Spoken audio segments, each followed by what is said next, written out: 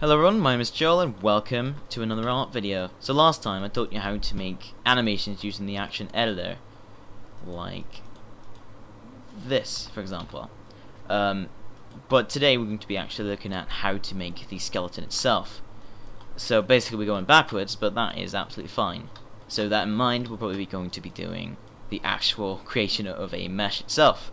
But no promises there, because making meshes for characters takes a long time, and I'm not very fond of doing them, if I'm honest. But no more waiting around. We'll just get straight into it. But first off, we need to put this into the T-pose. Yeah. Alright. But if you want to learn how to make an animation from a skeleton and mesh already pre-existing, then you just simply watch the previous video, or link in the description. Either or. Alright, so what we do first is we leave pose mode by either clicking pose mode at the bottom to object mode, or you just press the body icon up here. Whatever, it doesn't matter. Then we'll just delete the skeleton, and now the body is now free of any kind of control. So yeah, animation is now pointless. So what we're going to do is put them all back together. So add armature and single bone. You'd also do the same thing as Shift A, and then just do the same thing. So yeah, that I just like doing it the slow, boring way because I'm simple like that. So first off, what you want to do is put the bone just above the crotch, like this, pointing upwards, like this. But in this case, I'm going to put it a little bit higher, just because it's a little bit easier for my particular mesh. And we'll put this bone just at the same level as the arms, just because that's what you do at the chest level. At least that's what I do anyway. Next, we're going to just extrude and put these out sideways. So we just do 0.3. And we will just make sure they're evened up with the legs. And now we'll just do another extrude and put them straight down. They're not quite lined up with the legs, so we're just going to grab these and then scale them a little bit closer together just to put them right. Yes. Next, we will not actually need this bone, so we're just going to delete them now. Oop. Delete. And what we need to do is grab these and then make sure that they're parented with this bone here. Alright. Next, we're going to bring this up to the first level of the neck. Is that the first level of the neck? Let me just hide this for a second. No, it's not. Alright. So we'll just bring that up a little bit higher. Right there. And we'll bring it all the way up to the very top of the neck. And then one more bone at this point, which is just in the center of the helmet here. And now, we're going to build the arms. So we just start with her 0.3, and then do the same thing on this side, 8.3. And we'll start at the start of the arm, which is about here, and then we'll extrude again and go outwards to, I guess, here, and we'll go out again. Oh, stuff that one up. Hold on. Nope. There we go. And we'll bring it out to there. Yes, so that's basically the skeleton already done. That's everything, pretty much all we need. Now we just need to put it all together, which is not so fun, if I'm honest. So we'll start with the helmet. There we go, start with the helmet, and we'll just click on the top bone here, and we just press Shift P. No, wrong button. Control P, my bad. And we just press bone relative. In this case, anyway, just because we don't really want the helmet to deform, and I'll just show you how that works. So click this again. We go to automatic weights. As you see, it deforms, and depending on how it works, it's not going to look too well, most likely anyway. No, we just do bone relative, which just means that it follows the Okay, I really screwed it up now. Hold on. Okay, bone relative. Okay, I seem to have just screwed things up now. Hold on. Okay, let's just do this over again. Bone relative. There we go. Alright, so now it doesn't actually deform at any rate. It's just it just moves on the bone, which is perfect for what we need. Next, we're just gonna grab this pin here, and we'll grab the very last bone here, and we'll do the exact same thing, which is bone relative. And then for the circuit and the body, we just grab the center bone, or any bone really, doesn't matter. Press Control P, and we do automatic weights. Now this can either make or break the model, it really depends, you need to experiment all over the place. But with that in place, we should be able to just do everything we need to. That should be the rig done. So let's see here. Okay, so we can deform that, well, more or less. And we can try this one as well. Yep, so there's no real deform bugs here. You don't usually... I mean, sometimes you get some problems. Like, for example, if we had, say, this up here, it, you know, doesn't deform very well, obviously. So it really depends on where you need it to be. So let's try the legs. The legs are quite dodgy in this model, so we'll just have to see. Yeah, so it's as I thought, it sort of deforms quite a bit. So what we'll do is, we'll bring these down just a little bit more, I think. Oh, actually, no, what we should do is actually subdivide that, and we should actually subdivide this one as well. Subdivided, yep. Now, usually what I find is you have to sort of just re-enable it, just so it knows it needs to do something. So, there. So let's try that again, and we'll see if it works any better. Now, for the most part, that seems to work, and it seems to work somewhat with the tabard deformation as well. So let's just rotate the entire body.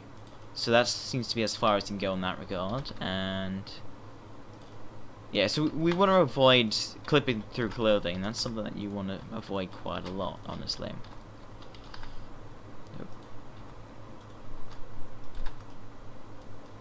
But if you saw my previous video, you'd know that.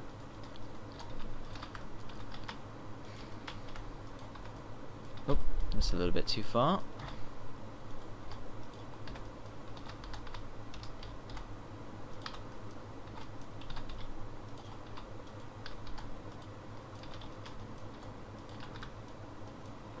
And so there you go. Now I sort of made myself clear last time, so let's just undo all of that. Actually, no, we don't really want to do that again, actually. Hold on, we'll just subdivide, as we did, and we'll just have to re-enable that, actually. Okay, and automatic weights. Alright, and what we'll do here is we'll just press clear pose. Is that right? Yes, clear pose translation. And that seems to be everything now. Right, and as described last time, just control left, and we'll just grab all these. We'll press new, and we'll press I don't know, T pose. But since we already have one, we'll just have to do T pose too. And if you want to actually save that animation, you have to press F, which is fine. And then of course we'll just do, you know, like idle, which I didn't do in the last video, so we may as well look at idle. So we just need to first off make sure we have end 60 frames, just because it's best for making games that way.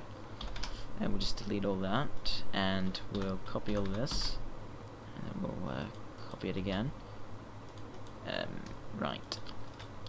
And obviously we need to make sure that this little record button is turned on. Alright, so now we'll just bring these down. 70, a little bit lower. 90. Oh, nope. Not quite. 80. Oh, 80, yes. So, as you can see, the rig seems to be in a quite good state, actually. Surprisingly, I didn't need to do any real adjustments, but it's probably because I already know how to build this rig. Let's see here. So we're just gonna want him to be a little bit relaxed. So, so I think we'll just grab that. Control C, Control V. Yep. And we'll just have him on the center. Just relax a little bit.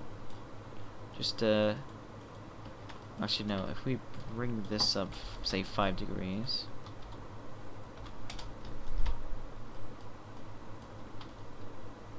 Wait. Oops. 5 degrees.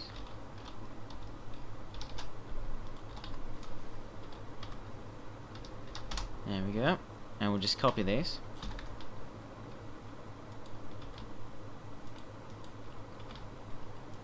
And we'll just bring this one down again. Oop.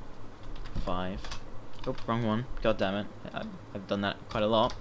I seem to grab the wrong axes by accident quite a lot. There we go. 5. Okay, so now he's a little bit more relaxed. So let's just look at that animation. Okay, that's a start. That's a start. It's not really much. Now we want to just bring this down a little bit, just so it looks like he's breathing. Actually, we'll just do the chest. We'll bring that down. Oh, no, yeah, we better do this one. So we'll just bring that down, say 5 degrees, and bring this one back, say 3 degrees. Alright, let's see what we got. Alright, that's not too bad. That's not too bad. Now I think this one should just bring it back a little bit, just say 2 degrees. And bring the head forward about 1 degree. Yeah. And now we'll move the arms back about 3 degrees, I guess. Yeah, sure, that'll work fine. And then we'll move these arms forward about 2 degrees. And then we'll move the... Oh, hold on. That's another problem. We haven't actually separated the arms, forearms there. There we go. So that's a little bit nicer. Now, where's the animation we were using? We were idle. Was it this one? No. Was it here? Nope. This one? Yes, this is the one we're using. Right. Alright, we're going to want to bring these forward about 2 degrees.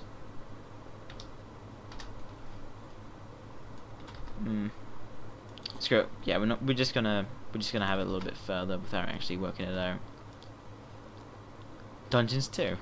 There you go. And we're going to just bring that forward, say 1 degree. Nothing considerably high. Alright, so that's a level of difference there, and I think we'll have this go left about 3 degrees, and then these go right about 1 degree. So really insignificant values here. We're not going to change the legs at all. That's not actually looping properly. Hold on, I clearly forgot to copy that over. So just copy that. Control V here. Okay. So yeah, whatever. So I basically just did the exact same video as last time, plus showed how to make the skeleton itself. Alright, whatever. Looks like I pretty much just made the last video relevant, but I'm not going to delete it anyway. I'm just going to keep the old video, just because it shows how to make a simple walk cycle. So I better add that to the title. And this is how to make an idol and a skeleton. So thank you very much for joining me for this video. If you must have someone show you how to make a character mesh, I will try my best, but I'm god awful at doing it at a quick pace, and I'll probably make something absolutely awful looking. But either way, if it has to come to that, I'll show you how to make a skeleton for that as well. So basically just do the exact same thing again, but within the original mesh. But we'll see. Might do that in a few days, maybe not. We'll see. Either way, if you have any suggestions, ideas, or even some level of suggestion to improve my own models, do leave something in the comments.